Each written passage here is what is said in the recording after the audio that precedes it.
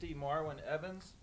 Marwin's going to recap the Boise game and how the defense played, and then we'll take some questions. Go ahead, Marwin. All right, I feel like we played really good this past Friday. Did really good on stopping the run. That was our main goal every week, is stop and run, being real good in the front seven, and just doing our job in the back seven. So then we did good, especially on making a lot of turnovers, making them turn over the ball and doing that. Anything?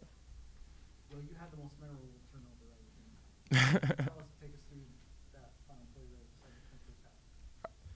Well, I seen the ball. I seen him overthrow it, and I just seen it. It just came to me, so I just caught it. And I was like, I'm just gonna try to score. So I just took it down to the sideline and got some good blocks from Jalen, our corner, and Jordan Nilsson, and Torrey Green, so which helped me return it. So. Did you see the clock at all? No, I didn't see the clock at all. I mean, it's kind of the walk off. Yeah, I didn't. The wrong way, but, I knew it was like 12 seconds on the clock, so I knew it was like the last play anyway. So. So have you been able to watch that again? Yeah, we watched it yesterday.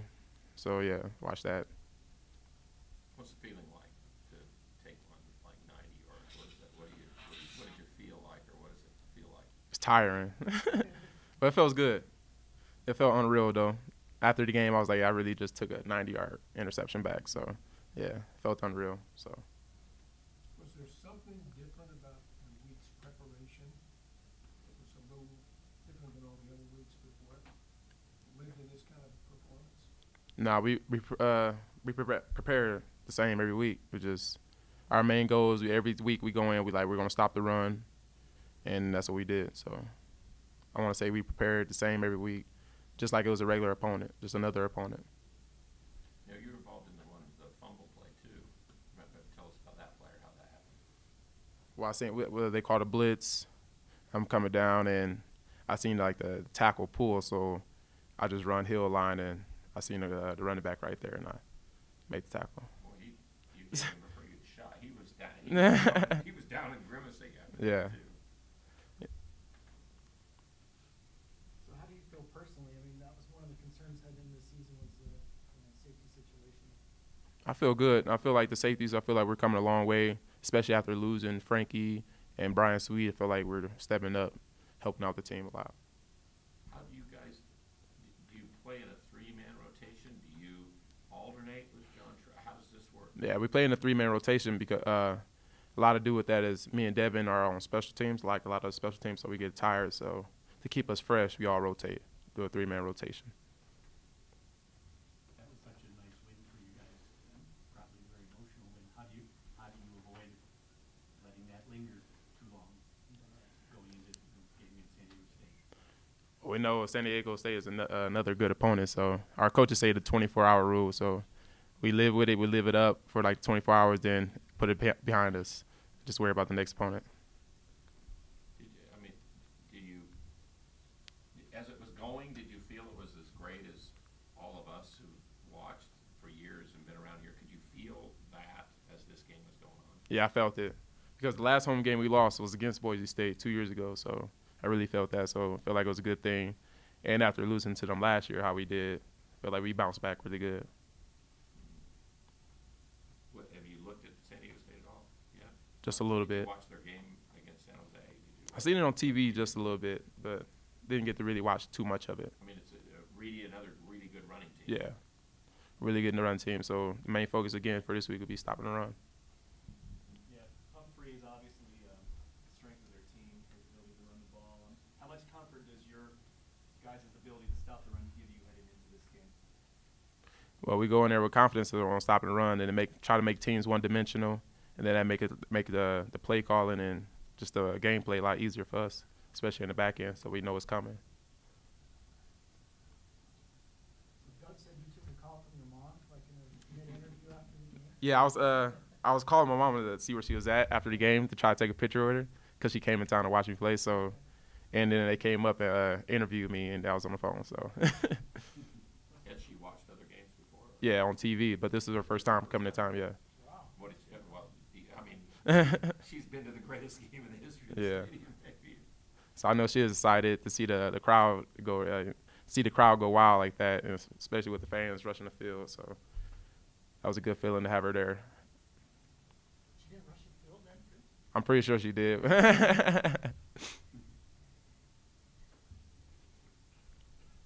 else for Marwan? Okay. Thank you.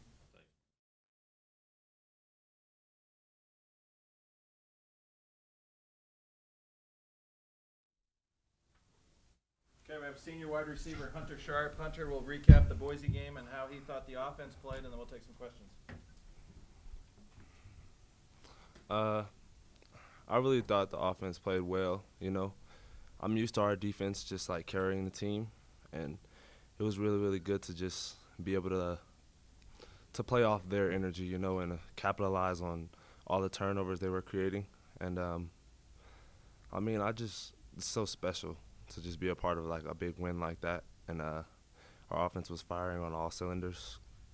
We're able to run the ball and pass the ball, I mean, very efficiently. And I feel like that was a great win for the Aggies. Yeah. I mean, to have you set up, but then offensively you scored touchdowns after all those deals. That's where this team's improved these last couple of weeks, is scoring touchdowns when they get chances. Talk a little bit about that.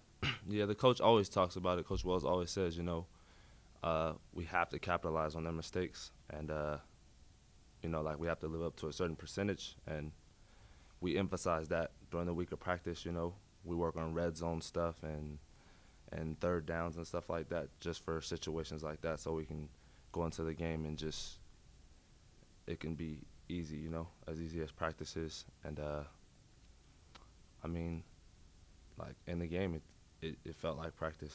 It felt like, you know, all the situations we work on in practice, I don't know, they helped us be able to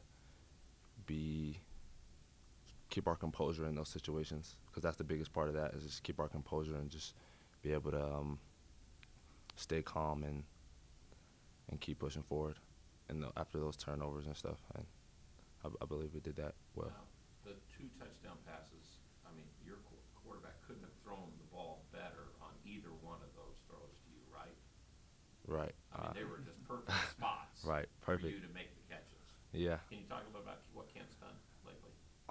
And Kent's been balling lately, and you know, the off season, Coach Heupel coming in, he really, really worked with all the quarterbacks really well. I honestly think that I thought he was ready from the beginning, and you know, we always talk about stuff like that, and we always put in extra work. You know, Coach Wells has us the days before the game throwing a couple extra passes after practice. Sometimes we do it on our own, and it's just all about trust. And I just think, you know, the kids put in the work, and it's his time to shine, and I'm always there.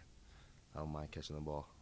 Hunter, we chatted on Wednesday about you being able to go against Dion and Thompson, guys that you grew up not very far away from. I saw Dion was in coverage on that first touchdown. Just how gratifying was it to score a couple of touchdowns against that secondary? Man, it was very gratifying. You know, the coaches, well, myself, I know, you know, those guys have a lot of interceptions in their careers, and I know they probably have NFL careers coming after college. So it was just a big test this week to see if our whole offense could, you know, have success against their defense. But, I mean, being able to score touchdowns against those guys, it was like one of the best feelings. You know, it's like kind of like a feeling of remorse. Like, I feel like I can kind of breathe now. You know, I wasn't nervous, but I was very anxious to see if all the hard work would lead to, you know, success. And it did, man. Kent really helped me out. You know, he put the ball in the right spot. He kind of made it easy for me. Did you shake their hands? Did you talk to them after the game? Oh, yeah. Yeah. Are you guys good friends, or what did you say, or just know each other? Oh, yeah. I know Darian Thompson a little better, so I hugged him after the game.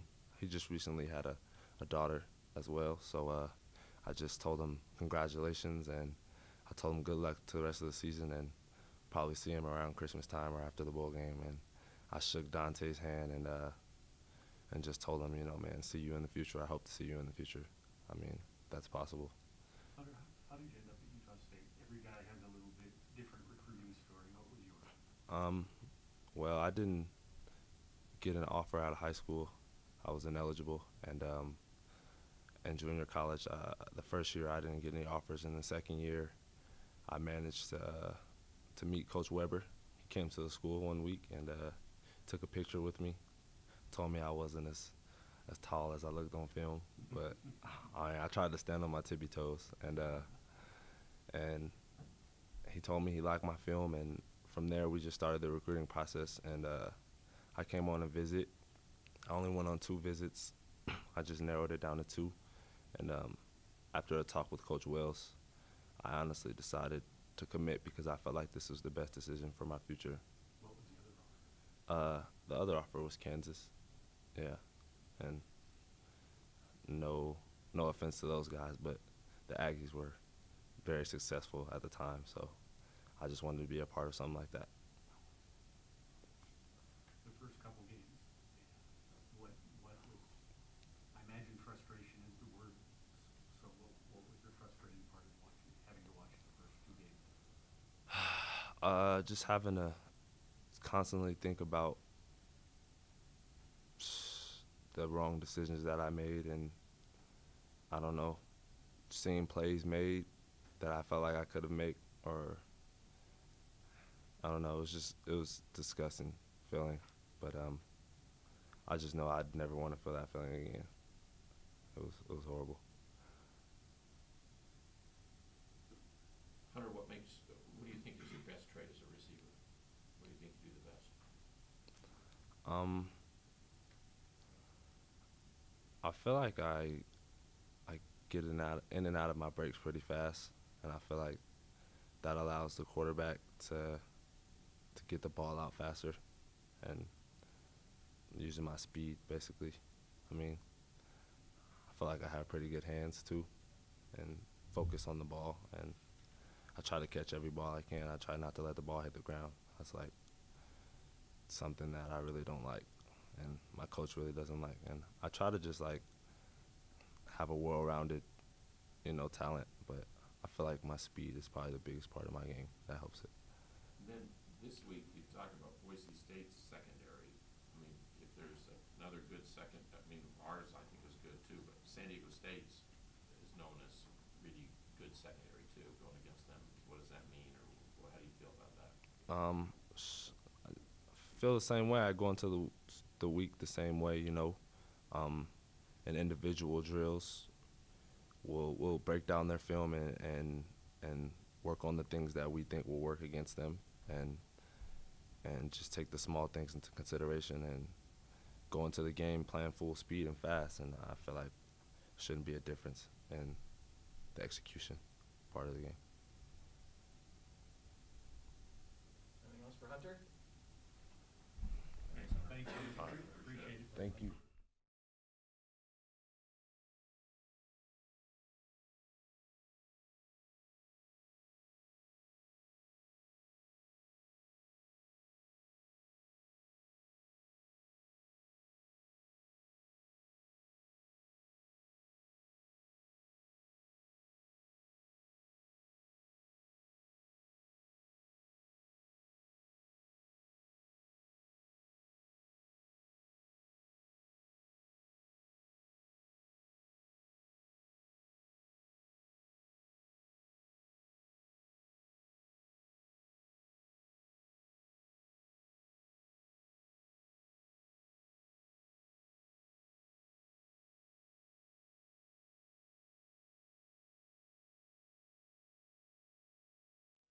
Recap Boise State win and then preview San Diego State.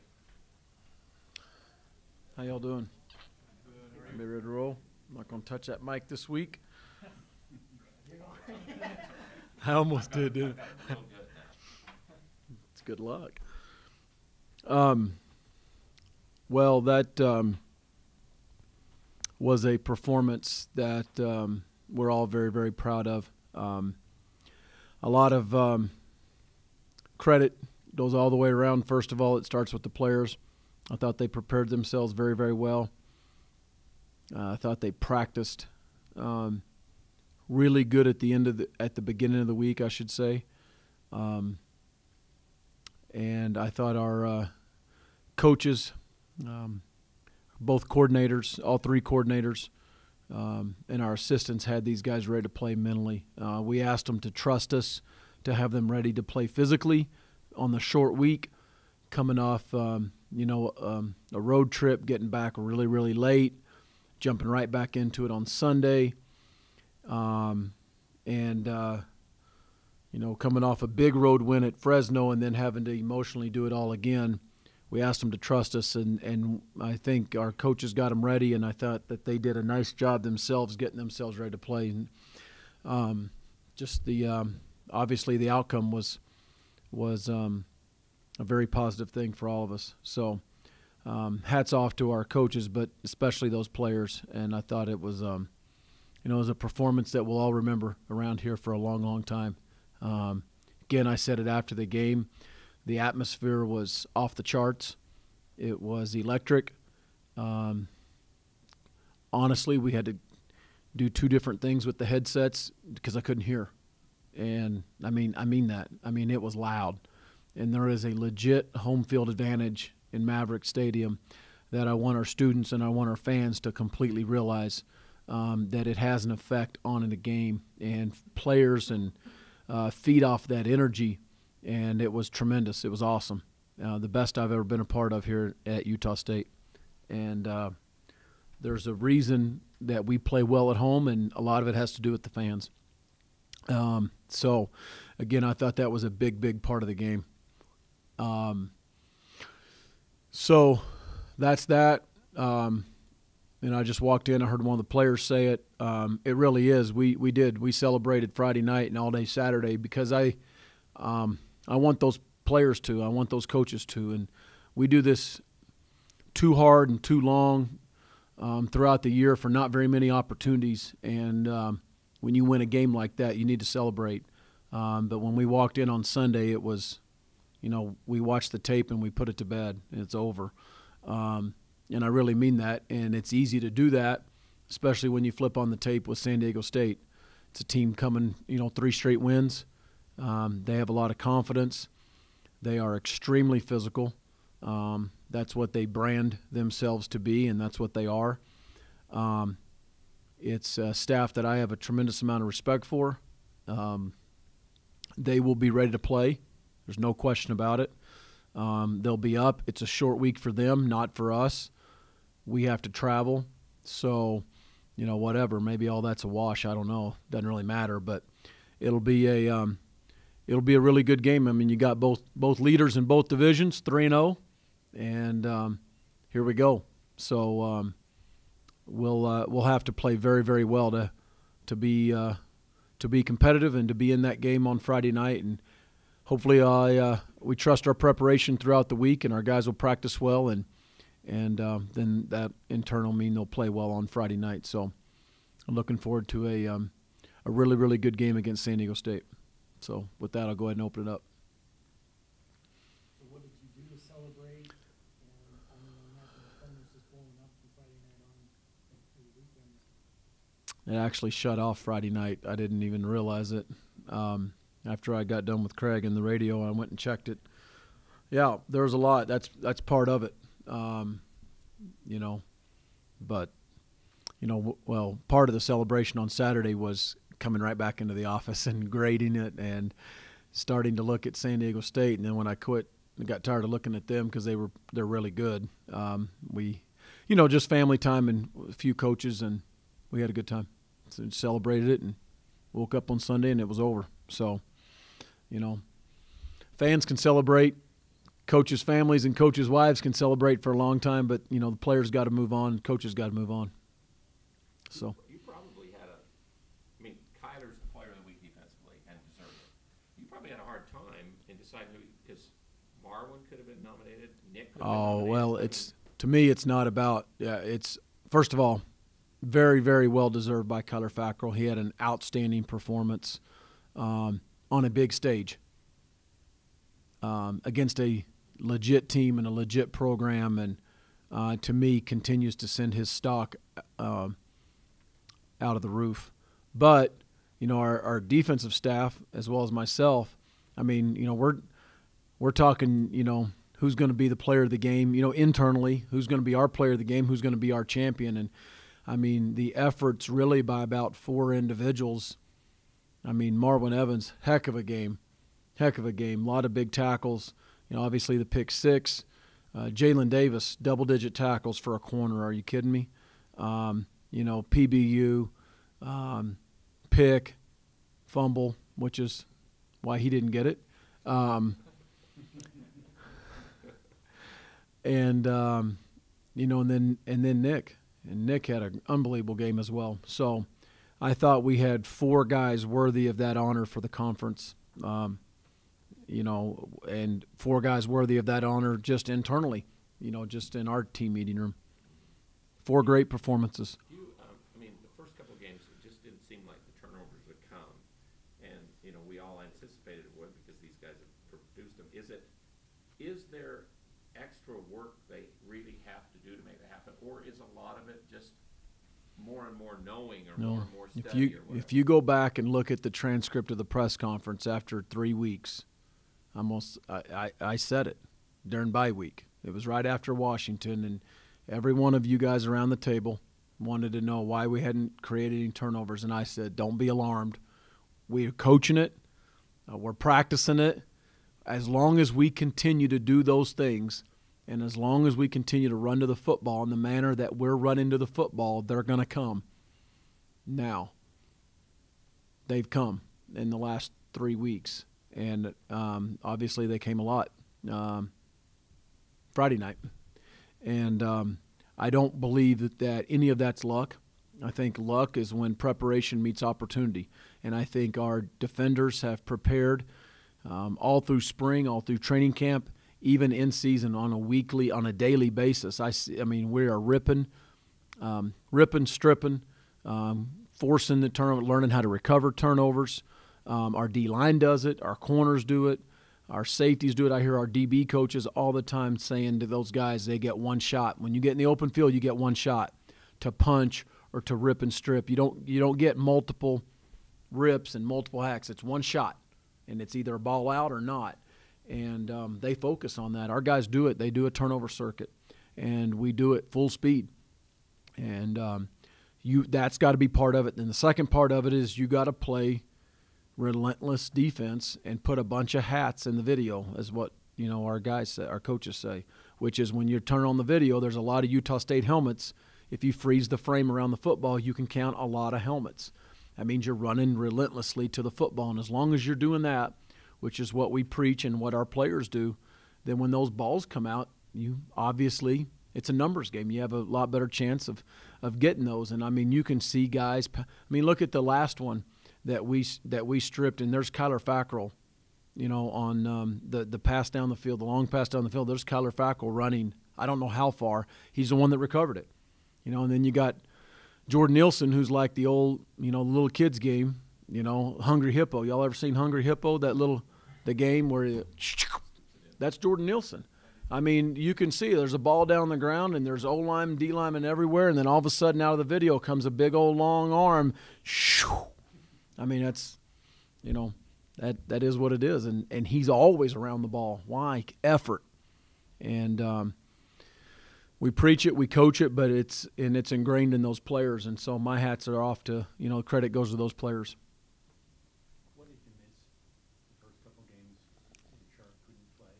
And what has he meant to your offense the last couple weeks? It seems like he's become maybe he's always been a playmaker when I first recovered him. It seems like he's really a playmaker. Yeah. Steve, I think the best thing that Hunter Sharp does is he makes competitive catches. And that is a tremendous quality for a wide receiver. When you got guys draped all over you or hanging on you or holding you, or there's tight coverage, competitive catches. And competitive catches are also, to me, down in distance and situational. When it's it's a critical moment of a game. And I can name 3 right off the top of my head from Friday night. One was the first touchdown catch was 3rd and 11, in tight coverage against an all Mountain West corner. The next one was obviously into double coverage on the corner route in the south, that southeast corner of the end zone. Okay, and then the third one was one that y'all don't even know about, but it's unbelievable to me, as on a sprint out on a sprint or a boot, and he's on a stop route, and the corner's tight, and the ball's thrown, and he out wrestles the guy. The guy's right on him. It's great coverage. He just makes competitive catches. He's got strong hands. He's got strong forearms, and he can high point a football. But the bottom line is all that into one is he can make competitive catches.